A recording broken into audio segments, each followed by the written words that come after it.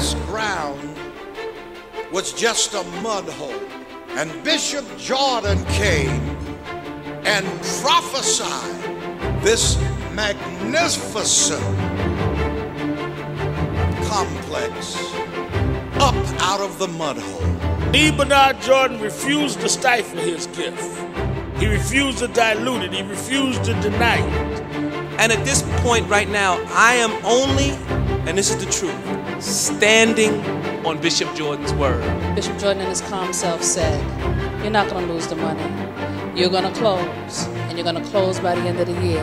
The owner of the bank said, we're calling a meeting right now. And he picked up our folder, and he said, call Audrey Smart and tell them whatever amount of money they need, they're getting it by 4:30. This young man has been able to make kings and queens and royalty in Africa, all the way to common people around this country, see the prophetic vision and rise and become wealthy and powerful and strong. 5-6 years ago, Bishop prophesied, you're going to be working at Fat Farm.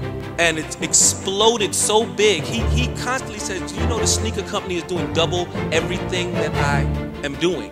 It's doing double. And he still doesn't know why or who is buying the sneakers. And I keep telling him over and over, Jesus got the sneakers on.